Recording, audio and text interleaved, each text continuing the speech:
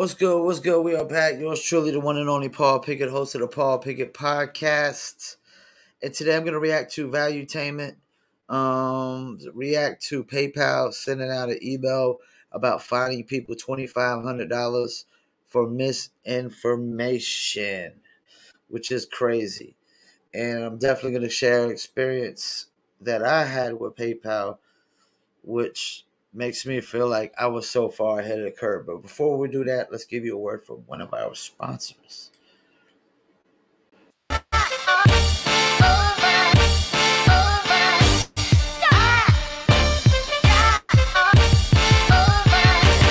dizzle ain't no joke, got me addicted, ain't no coke. Let's just have a toast. Anybody want some smoke? Cause it's up, I be dizzled up. Catch me sipping with my double cup. Can't just have one, you gotta double up. You pour it, gotta watch it bubble up. I ain't gon' lie, I cannot get enough. When Callie said I need another one, gon' have you coming back for more. But go get it while it's hot, before it be sold out in your stores. That dizzle.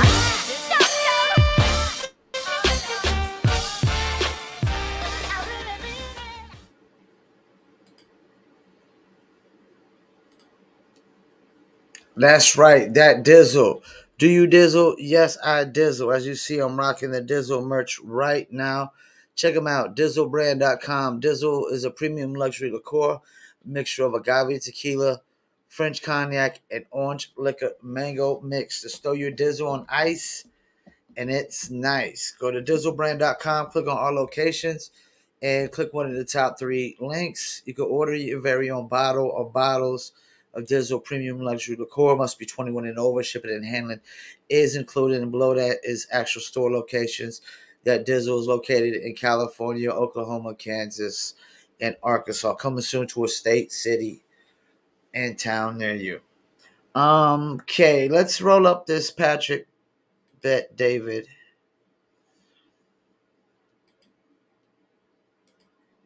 PayPal comes out a couple days ago, and this is a story. PayPal user agreement finding users up to $2,500 for promoting misinformation was sent in error. Spox says the updated PayPal acceptable use policy effective November 3rd included an expansion of prohibited activities, which includes the ending, posting, or publication of messages, content, or materials that meet certain criteria. According to the updated PayPal user agreement, the company states that each violation could result in liquidated damages of $2,500 per violation, which would be withdrawn directly from their account. However, when contacted by Fox Business, a PayPal spokesperson said that the acceptable use policy notice went out in error and that the company will not fine users the information, which, by the way, here's what I want you.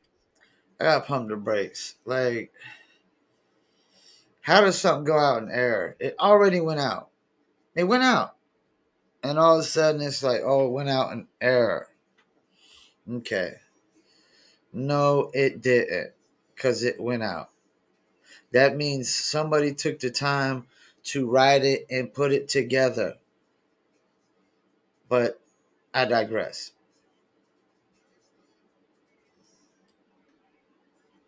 All right, so here's what I want you to do because of what was said yesterday. Go. So if we can get the camera on to show this. This is why she thinks it's fake, because Google is real time editing the search engine results. This is why you don't use Google. This is straight up propaganda. Go explain to me what you mean by this, though. Explain to me what you mean by this. So they did this first with Robert Malone and the theory he had about oh, son of a guy, can't get the taking the mass formation psychosis. Yeah. It was when they first started doing this. What this says is they are editing the search results real time. It looks like the results below are changing quickly. If the topic is new, quote unquote, it can take time for reliable sources to publish information. Check the source. Are they a trusted topic? Come back later. Other sources might have more information in a few hours or But by the way, let's go to Snopes. Click on Snopes because you got to see what Snopes says. So zoom in a little bit so everybody can see it. So the article says what? No, PayPal isn't planning on fining users $2,500 for posting misinformation. So the average person doesn't read the entire article ever to see what's being said. They only read the top. But as you go lower, you'll see who Let me read the top. Hang on. I want to read this whole thing so the audience sees it. Here's what you should know about a since deleted document supposedly outlining changes to the platform user agreement. Go a little lower. Supposedly. Yeah. Exactly. Supposedly. In October 22nd, the document providing advance notice of changes to PayPal users noticing Supposedly. included a new rule about misinformation on the app, spurring news headlines and messages to Snopes asking what exactly the perpetrated change would mean. The document outlining PayPal's acceptable such and such agreement, sending, posting, we just read that to you, and a $2,500 fine, we read that to you as well. Watch the however part, and then look what happens from there. However, users concerned about the purported, how do you pronounce that word? Purported change can relax. No such provision can relax. No such provision about misinformation is actually being added to the service user agreement, according to a PayPal spokesperson. In an email to Snopes, the spokesperson said the document didn't accurately reflect upcoming changes to the platform policies. So again, most people, 80% by that time when they read it, I told you it's fake, it's not really happening. They don't finish the entire article. An AUP notice for the U.S. recently went out in error that included incorrect information. PayPal is not fining people for misinformation, and this language was never intended to be inserted in our policy. We're sorry for the confusion. This has caused. Pat, connect the dots for me. What is misinformation? I assume that has to do with social media, Twitter, Instagram, think about and PayPal. But think about exactly. That's what I'm trying to connect the dots. The whole question you have to ask is, why the timing now when it's 3 weeks away from what? What event is coming up? Election. Exactly. Okay. So keep going. It's unknown if or to what extent. Why the timing? The timing is because, think about it, lectures are coming, and now they can't control suppressing information on all the social media platforms because Elon owns Twitter now, so they'll only be able to suppress, Google, YouTube, probably Instagram, Facebook. I doubt they're going to be able to suppress information on TikTok since China owns TikTok.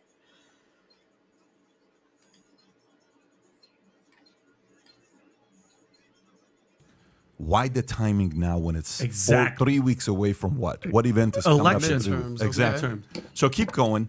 It's unknown if or to what extent other portions of the document were indeed upcoming changes to the... It's unknown. What do you mean it's unknown? It was publicly released. Additionally, we asked PayPal for an explanation of how and why the erroneous language about misinformation on the app was posted, but we received no reply. Okay, who's going to read all the way here? But we received no reply apart from the boilerplate statement quoted above. As of this writing, PayPal has deleted the entire document from its website. Nonetheless, enough people had already seen it or heard of it, creating a social media campaign. Okay, so now watch this. David Marcus, it's hard for me to openly criticize a company I used to love and gave so much to, but PayPal's new AUP goes against everything I believe in. A private company now gets to decide to take your money if you say something they disagree with. Insanity. FYI, do you know who that guy is? Who? He's the former president of PayPal, and you know who else he is? Oh, wow. Hardcore liberal. He's followed by all the main liberal folk. This is not a Republican. This is not a conservative. This is somebody that's on the left, okay, who said this. Then right below, Elon Musk says, agreed. Keep going. Kevin Jenkins, every company has the right to be woke, and I have the right to boycott these pathetic companies. PayPal account closed. Go to the next one. There's more, by the way, on the bottom. So now here's what I want you to do. Go to stock market, and let's look at PayPal stock, how it did on Monday. Oh, yeah, this is yesterday. Type in PayPal stock. Probably PayPal. not so good. No, look how much they lost. See this. Look how much you have to see this. One day, they lost $5 billion yesterday. Wow. Just so you know that. PayPal lost $5 billion just yesterday. Not the type of PR you need. You know why? You know why? Because they were spreading misinformation. And FYI, here's what's crazy. PayPal stock right now is what? $84, give or take, $84.52. You know what it was a year ago? What? $273. Oh, damn. From $273 to $84.52.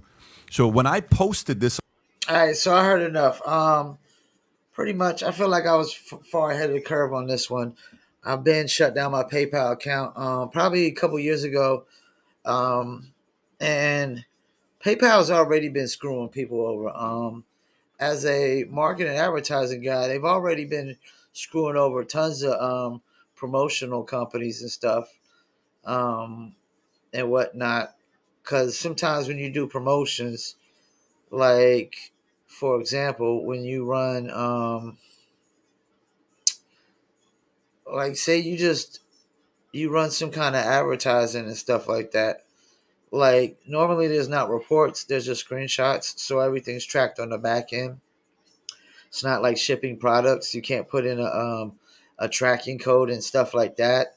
So I've had like two of my PayPal accounts were suspended permanently, and PayPal held, I want to say, $1,200 one time for 6 months, and the other account had $900 in it, and they held it for 6 months where I couldn't access none of my funds.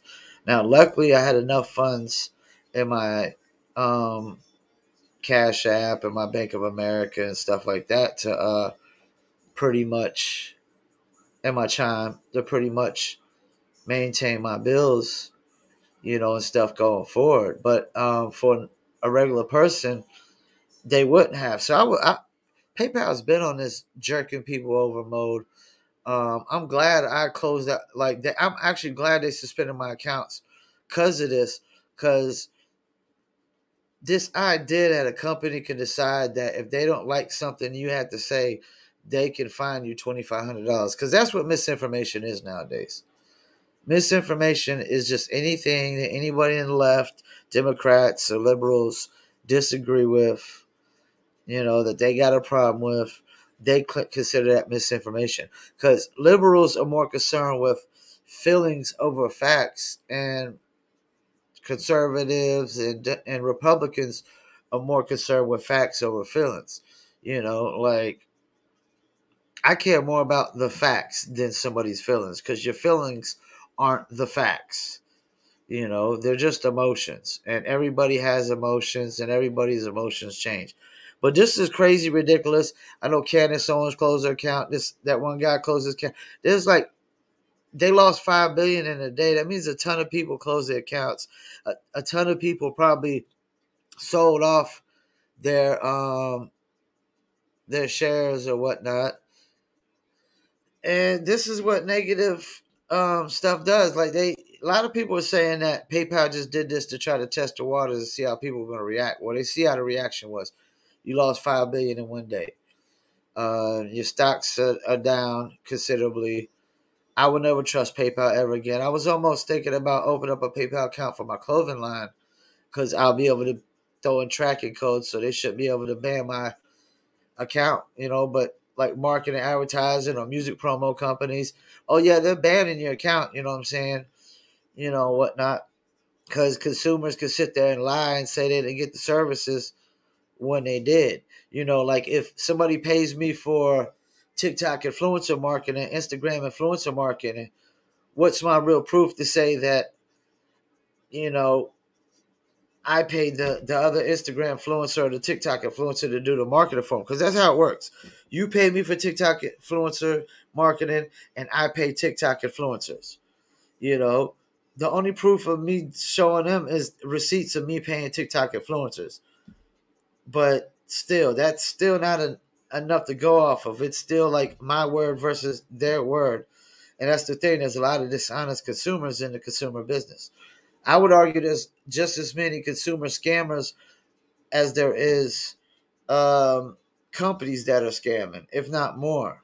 Because I've been also consumer scammed with my New Litter apparel, where people used stolen credit cards to buy New Litter apparel, which they could have probably sell the clothing, to somebody hand to hand or whatnot, or they were going to keep it to wear it. I don't know. I just know this is crazy ridiculous. I know PayPal screwed me over twice. I don't even use them no more. I use Square, Amazon Pay, Cash App, Venmo, and Zelle, and that's pretty much it. So yeah, screw PayPal. That's my opinion. And thank you for tuning in. This is the Paul Pickett Podcast, and I'm out.